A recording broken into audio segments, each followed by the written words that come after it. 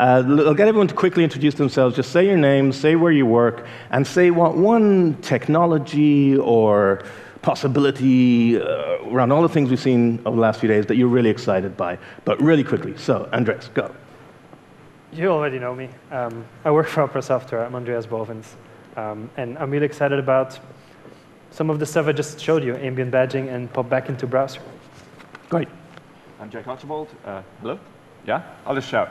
I'm Jack Archibald. I'm a developer advocate on the Chrome team, and I'm really excited about streams, as you heard yesterday. Hi, everyone. I'm Emily Schechter. I'm a product manager on Chrome security at Google.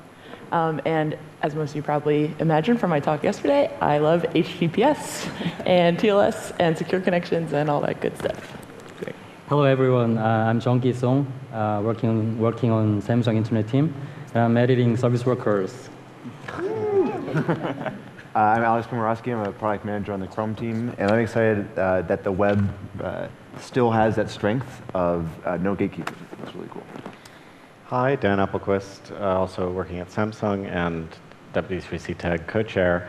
So 2 hats on this panel, and I think I'm really interested in the experimentation going on. Some of the stuff that Andreas presented around what the lifecycle management of progressive web apps are, how they get installed, how we might be exposed to the URL, all that kind of stuff. Hi, I'm Alex Russell. I'm a software engineer on the Chrome team, and I'm most excited about how much faster you're going to make the web this year with all the stuff that we've just built. I'm Tal. I'm a product manager on the Chrome team, and I'm most excited about PageSpeed module and how you can use it to help users save data.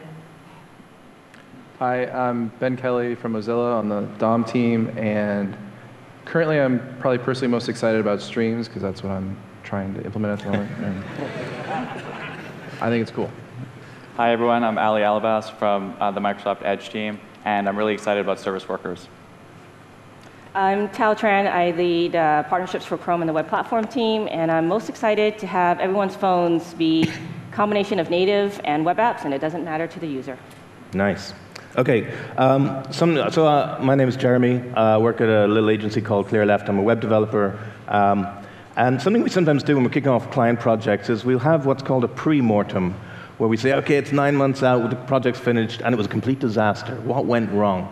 And I'd actually like to do that in terms of the web and where we are. Yes, it's a very exciting time, but maybe it's good to get out into the open what the stakes are, and what are the worst-case scenarios if we fail with these progressive web apps here. And I'm particularly interested in hearing from not just Google, but also from Microsoft and from Opera and from Mozilla. So Ali, actually, I mean, how important is all this stuff?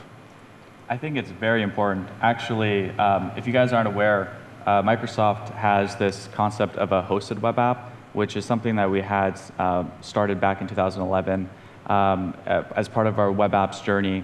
And just recently, we have this thing called a hosted web app, which is basically just a manifest that you can publish to the store, which points to a URL, and then you can basically run your app inside of Windows, whether that's the phone or an actual desktop. And it runs it in its own contained state. So we do have some kind of history there with apps and the web together. And we're really excited with these new technologies, such as service workers and the cache and fetch and whatnot, to really bring forward some of the technology that will help us get to apps that are more like their native counterparts. OK, Ali, that wasn't what I asked. Ben, from Mozilla, what's at stake here? How does the web look in 5 years' time if this stuff doesn't succeed? Well, that's a good question. I don't have a crystal ball, but I mean, I think all the data is suggesting, right, more and more people are using mobile to start.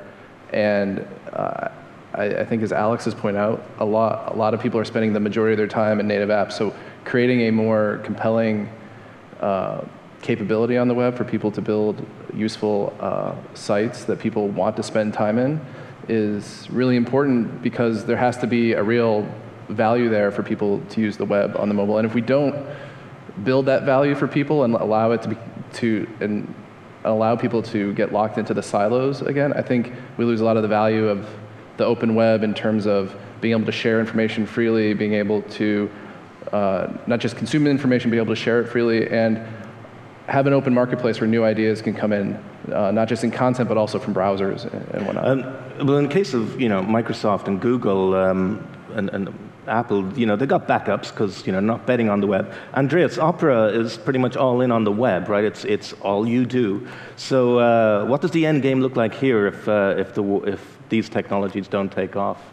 Yeah, it's a bit scary, of course, especially because we've invested so strongly in the web. So it's because we believe in it, and its open nature, its power, and so on.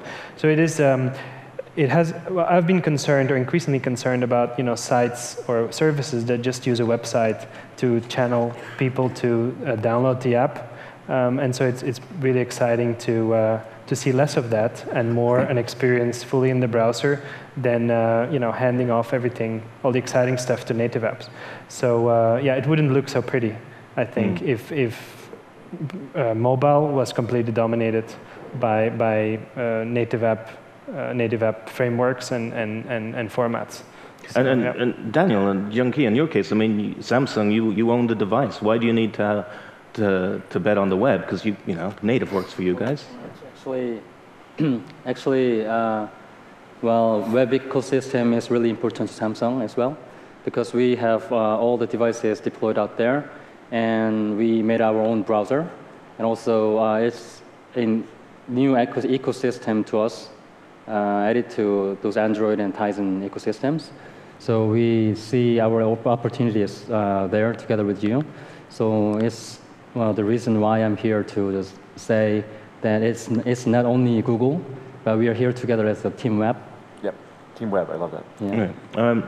Alex, everything's going to be fine, isn't it? I mean, 5 years out, if this stuff doesn't take off? I'd like to sort of flip the question. I know you're going to I was going to flip the question later. So we start with the dystopia, then we go to the utopia. Oh, okay. Well, then I'll wait. But so, okay, what are the stakes? My belief is that large, stable platforms don't actually die. They just sort of pass quietly into the night. And so the web could do that. That could be a thing that happens. And more of the experiences that you want to spend your time in just aren't available there, especially as you switch form factors. Form factor switches tend to exacerbate those existing tensions. And so if we want to continue to have a free and open, interoperable, cross-device, cross-platform ecosystem that any new OS could show up and play in, or any new browser could show up and show a better way. I mean, what Andreas showed is incredible, right? The UI innovation that comes from not having a single gatekeeper, like Alex said, is what has made the web so powerful. And if the platform can't support the experiences people want to build, that momentum will slow. Okay.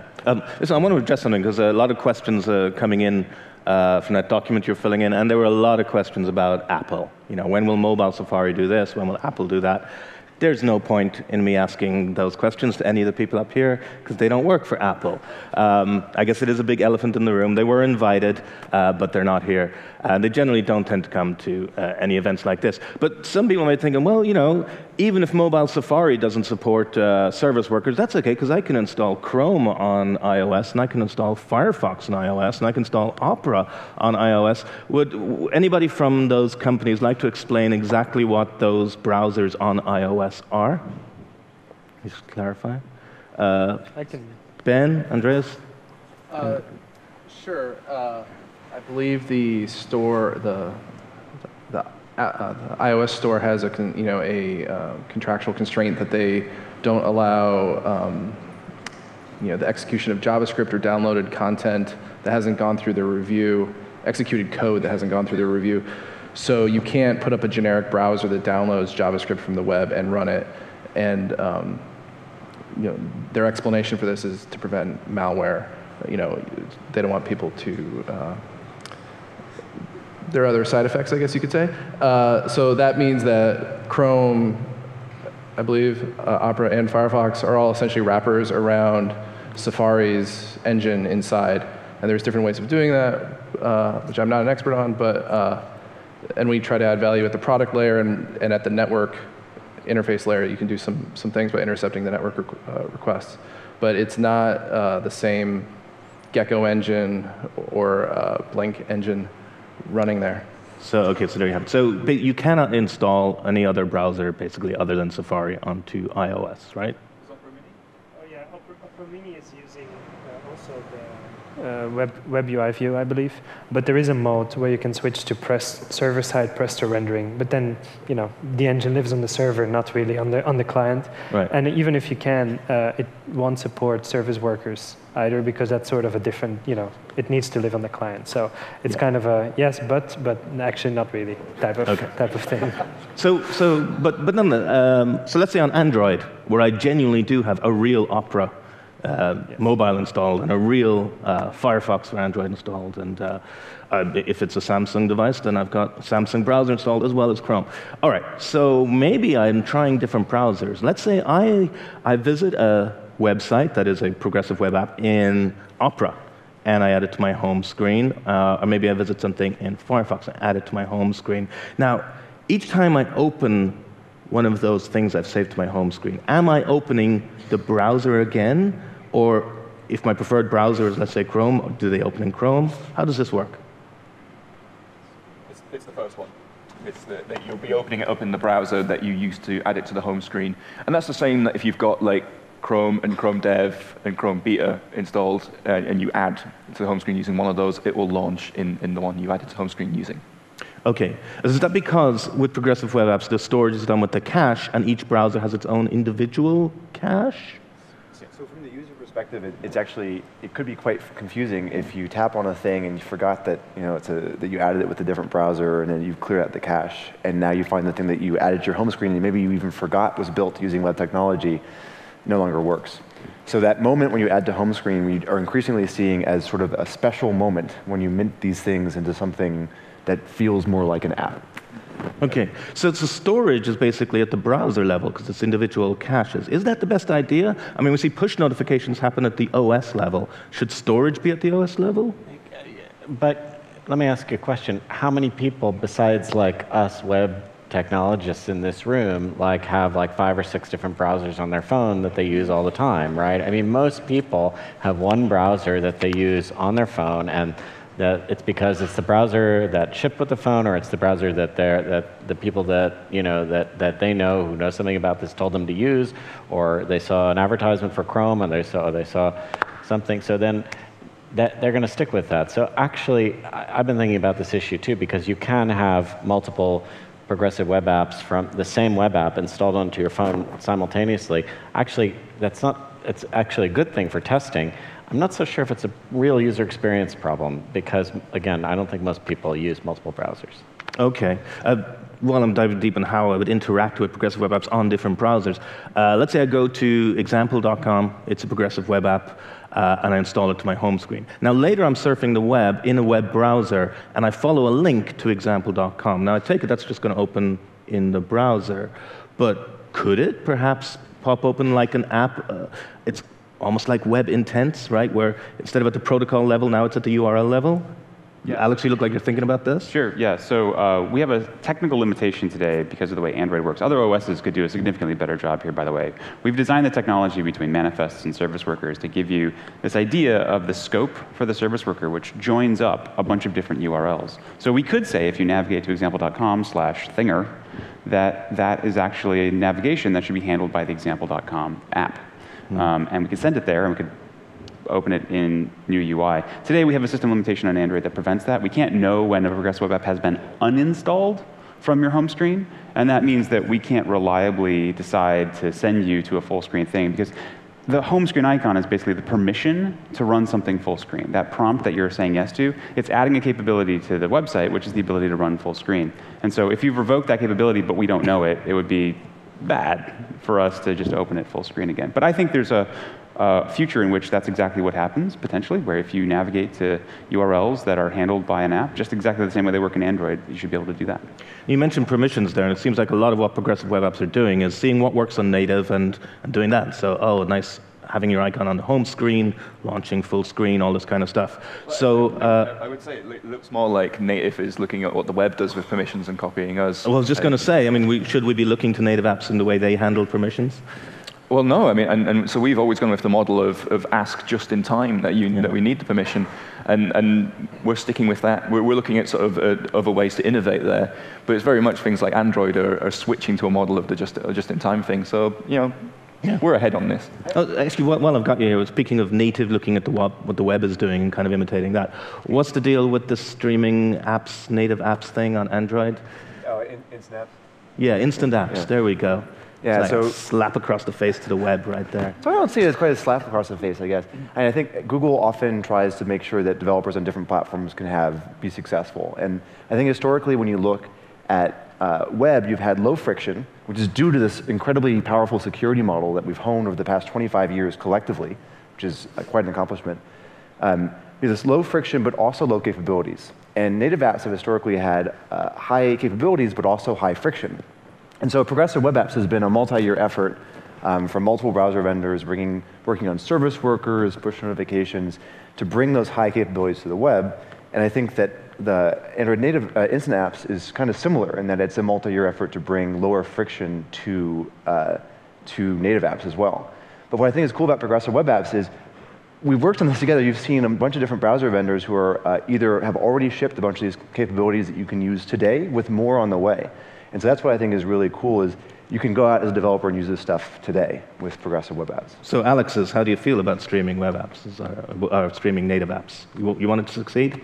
You behind it? So I think it's great that lower friction allows users to be exposed to a diversity of experiences, and I think that's fundamentally good. Not what I asked. So I think it's good that native apps are also learning from some of the things that web has done well. Just like I think it's great that the web has learned about some things that like robust offline push notifications and other things that we learned kind of from native. I think that's great. I think it's interesting because last time we were on a panel together, it was in Brighton, and it was kind of at the time where some people were sort of saying, should the web stop adding features for some amount of time? Should it stop developing? And the case I made then is like, no, we should look at the things that are successful on native, and we should take those because do you know what? They're coming for us. They're going to do the same. And this is part of that. They're coming for our best features, so we should go for theirs as well. But this is the kind of dystopian 5-year outlook I was looking for, Jake. Great stuff. But I wonder if the question isn't what we think about and whether we want it to be successful. I think at the end of the day, it's about developer success, right? And so making sure that developers have access. If you believe that your business is going to do much better on native, then I think we want you to be successful there. And if you think your business is going to do better on the web, we want you to be successful there as well, right? So I think for us, it's really about making sure that people, developers like yourselves, have the best tools across both platforms. Yeah, it's funny. The first day we had great talks from you and Alex talking about comparing numbers between native and web, and there were some great numbers in there, like the average number of apps installed per month or added to a home screen, and native apps is 0. Well, if that's the case, why are we chasing after the home screen? How will we know we've succeeded if people install an average of 0 web apps to their home screen? Because then we've achieved parity with native. Well, so for me, one thing that's important with this is with native apps today, there's this all or nothing choice. I haven't met this thing before. I don't know what it's going to do for me, and I have to decide, do I want to add this to my home screen? Well, not anymore with streaming native apps, right? Well, I think that's the direction they're trying to get to some extent as well.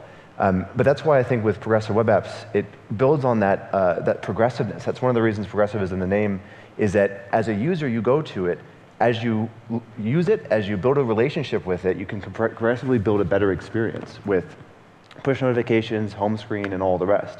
And that you've spent time with this thing, so you feel more comfortable giving it more permission to do extra things for you.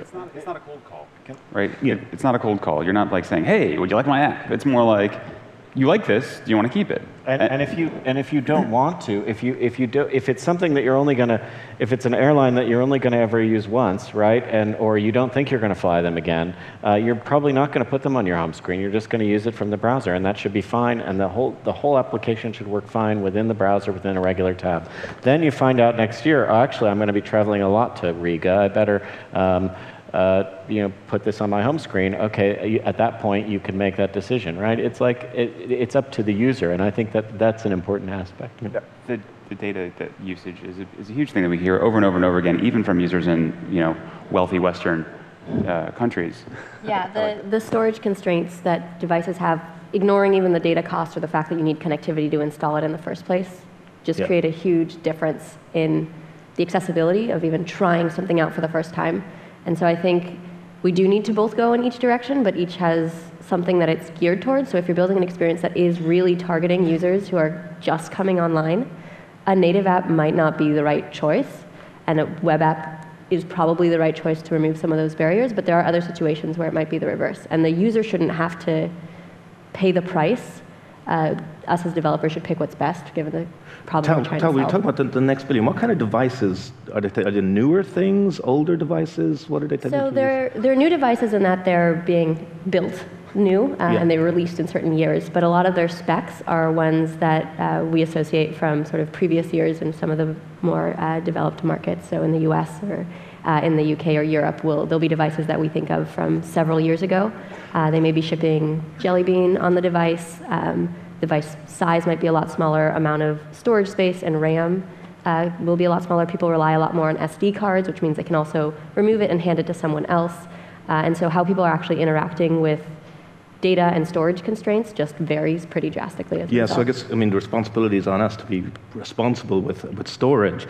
And that brings up something, Alex, in your talk yesterday, you were showing the AMP demo there with the Washington Post, and you click through, and there's the Washington Post AMP thing, and it was able to install the service worker with that custom element. But I was looking at the URL bar, and that wasn't the Washington Post. It was on the CDN from. So I talked to Paul Bax, he explained it's an iframe, and using an iframe you can install a service worker from somewhere else. Emily, that seems to violate the principle of least surprise to me, right? I thought the whole idea with service workers was it can only, same origin. And I realized iframes kind of are just a browser window, but we could abuse this pretty badly, right? And fill up a device with 20 service workers when you've only visited one web page with 20 iframes. So service workers require HTTPS, and I explained some of the reasoning behind this yesterday. It's absolutely one of the reasons is because service workers sit between the browser and the network, right? And so that means that any person on the network could be managing the requests that are sent back and forth. And that's actually why we require HTTPS. But is the iframe thing a bit of a loophole there about the same origin, in that I feel like I'm visiting one URL, and yet it's installing service worker or service workers for another URL. So one of the things about this is actually, if you embed an iframe today in another page, and it might store stuff in IndexedDB, you can do the same. You can have the same kind of behavior. And so actually, one thing to clarify is that service worker is using the same storage that the website would have been using other technologies, IndexedDB, the cache, others, and the browser reserves the right to evict those under certain conditions. And so it's similar, actually, in practice to what's been possible to date. That specific demo, the AMP install service worker element on the CDN-hosted version of that document, that element is a little canny. It looks to see if the canonical URL in that document is the target URL that you're trying to install for. So it won't let you install them willy-nilly. It has to be the same document there. So that's built into AMP install service worker. But I could put on my website a bunch of iframes that load other websites I happen to have built. Absolutely, and this is actually part of the web's second most powerful feature. The first one is URLs, of course, but we do runtime composition like no other platform ever has or ever can in a safe and trustworthy way. We are, only because of the safety that Alex mentioned earlier, because we've actually honed this security model where we are relatively good compared to other platforms about user privacy and security. That's the only reason we can do anything across origins or with mashups. Yes, but that's the status quo, and it's also an incredible power that we've got and nobody else can get. So that storage demo that we saw earlier, storage abuser thing, that is using iframes. It's not using service worker. It's just iframes and IndexedDB and everything. So it's not a new problem. That's iframes. I just wanted to point out also that there's room for browsers to add some features here, like you can go and turn off cookies in third-party iframes. It's very similar to that. And currently in Firefox, if you turn off third-party cookies and iframes, we don't allow service workers in those iframes either, or IndexedDB or any other storage. Nice. And so I might be wrong, but I think Safari has that turned on by default. It'll be interesting if and when they implement, if they make a similar decision. And speaking of the things that browsers can do differently, we're all familiar with the Chrome algorithm, I guess, for adding to home screen, right? It's got to have HTTPS, got to have a service worker, you've got to interact with it a couple of times. Andreas, is it pretty much the same for Opera, or tweaking it? The install banner, you mean? Yeah. For now, it's the same. It's the same? We've implemented okay. the same logic simply for consistency, but we could tweak it. It's like there's other, could be other conditions, but it seemed pretty reasonable. And currently Firefox doesn't have any automatic.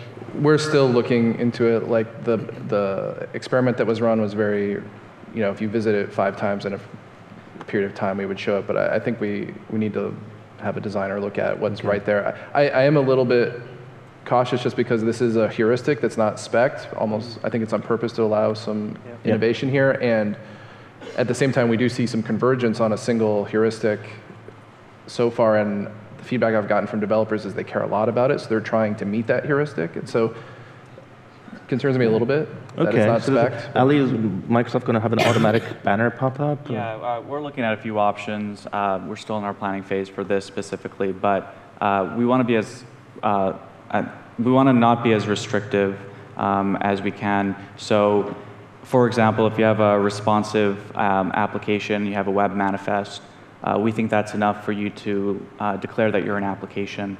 We've also talked a little bit about, in that post that Jacob Rossi had about the progress of web apps, how we're looking at maybe leveraging Bing to crawl the web to find any manifests that we want to ingest as apps into the store. So that experience would actually allow you to install with the store onto your machine. And the other thing that browsers can do differently is, like, Andreas, what you showed us there with the ambient badging. Yeah. It's like, great, shots fired. Opera's taking the lead here. Beat that, other browser vendors. Any plans? Any ideas? Want to share this with the rest of the class? Well, first of all, I wanted to answer your previous question about the heuristic, because actually Samsung browser have more like what Ali was talking about. It's just purely needing the manifest file. So you're saying HTTPS is not a requirement? HTTPS is a requirement. Oh, okay. Just want to clarify that. Yeah. No? It's actually it's not a requirement because it doesn't really require service workers yet. But there's a history. Like we shipped W3C manifest in our 3.0. And we shipped service workers in 4.0. So by that time, we shipped W3C manifest. We just wanted to deploy it, and we found it that some of the content providers in Korea actually use it as a like a hosted web app, and that's why we actually started from there. So we are still experimenting what would be the actually better user experience, also distributing this progressive web apps in a better way. So we are still just working on it. Emily, I take it that the progressive web app at the home screen is a nice carrot for you to dangle in front of people and say, this is a reason for moving to HTTPS?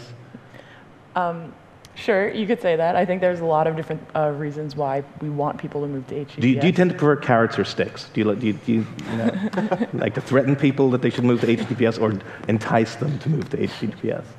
I think both could be useful in certain situations.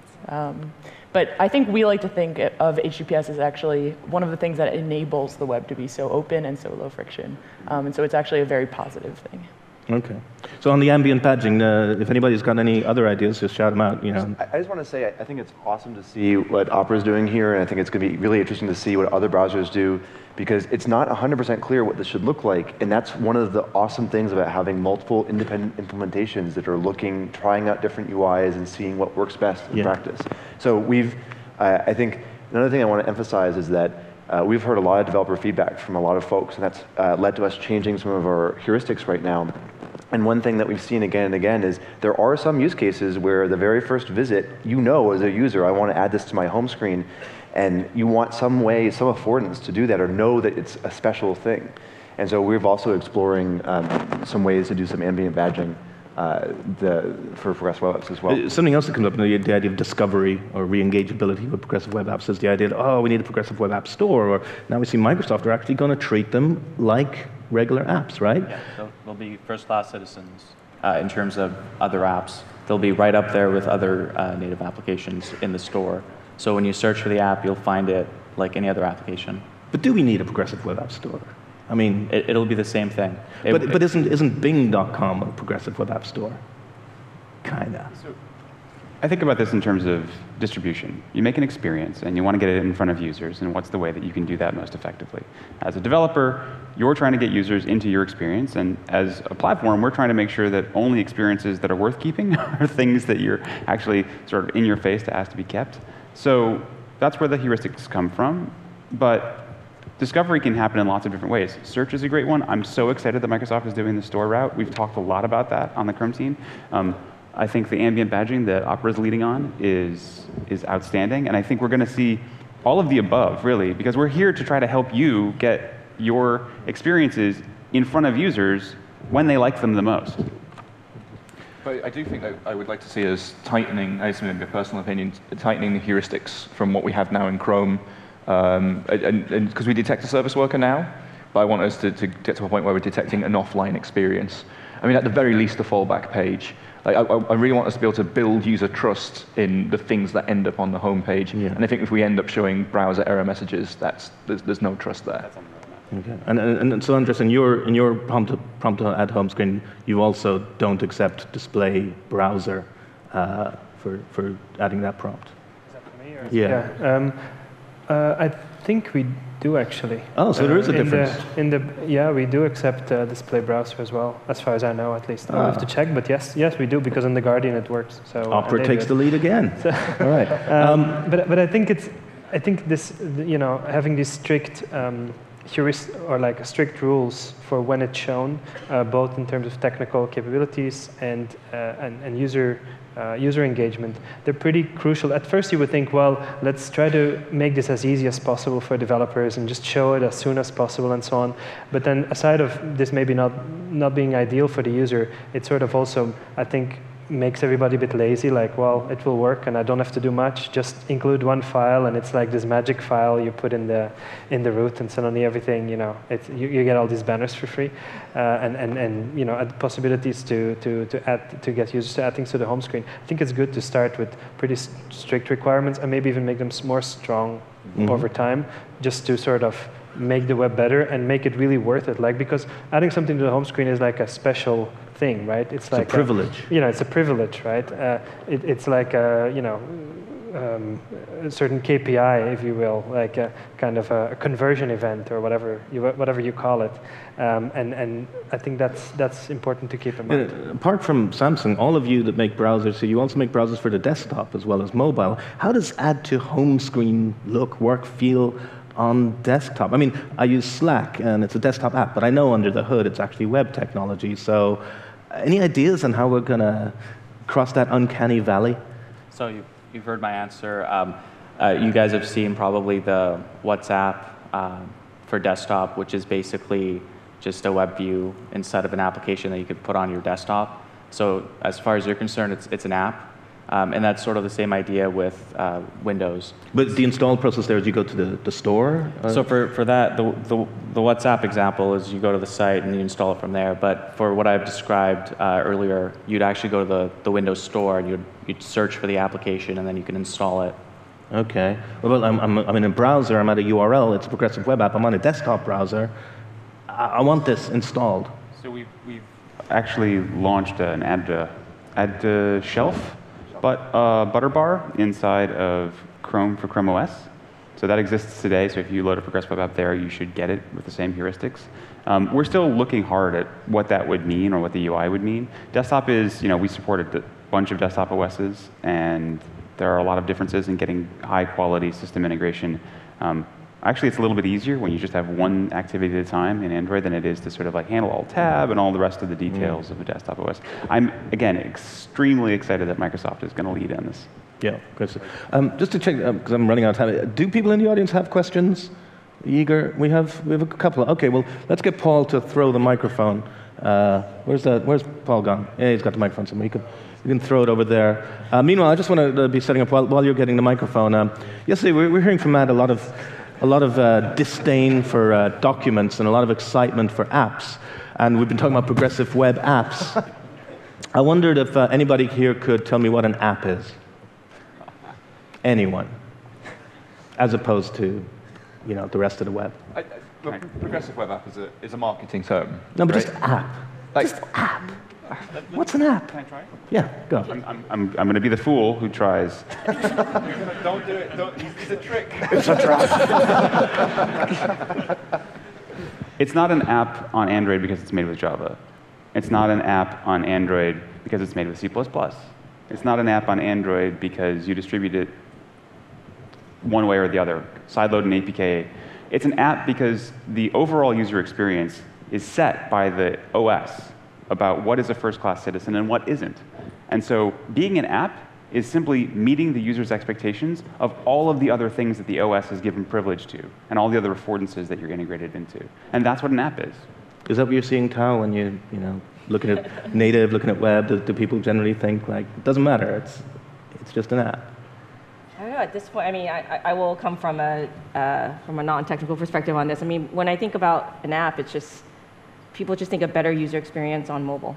I mean, and that's, you know, so we often describe progressive web apps as like these app-like experiences. So, and so people think about it. It's just a more like native access to probably the OS, access to the device, being able to actually feel like a rich, fuller experience. So I think about it in terms of what the user is able to experience, and less so about kind of the distinctions in terms of technical specs and stuff. So is it an app when it's still in the browser? I haven't added it to my home screen yet. Is this an app? Anything that is an application that you interact with to achieve some goal is an app. Is my blog an app? Yeah. Google Maps on my browser is on Wikipedia? on my computer. Yes. Well, yeah, I think so. You know, yeah. No one listening to me. It's a trap. I know it's a trap. It's amazing. We can divide the whole web into apps and documents. Isn't that something? Yes. Hi. Up to your mouth, please. Don't lick it, but close to the mouth. When you're browsing in the App Store, you see how big an app is, and when you try and install it, and you don't have enough space, well, it says, sorry, you can't install it, and then you have to choose what you remove. But when a progressive web app, you install it, and you don't have enough room, the browser decides what to remove, and then the user might lose an app that he likes to keep. How do you think about that? So this is part of the storage APIs that we saw earlier, this idea of being able to request persistent storage. And if you're granted that permission, then you can store as much as you want, and the browser will not remove it.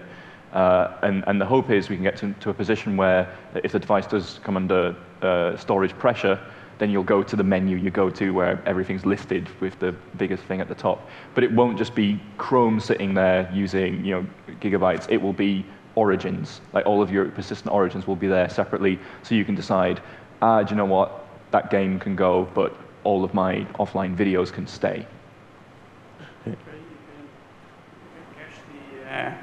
You can cache the request with the service worker.